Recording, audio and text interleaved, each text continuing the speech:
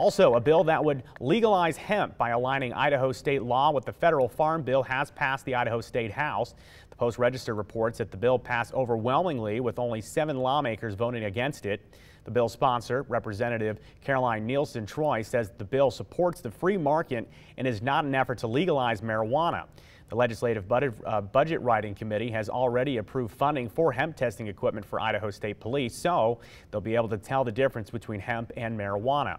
The main difference between the two is the THC level inside it. THC is what gets people high, and legally hemp contains 0.3% of THC compared to between 1 and 25% in marijuana.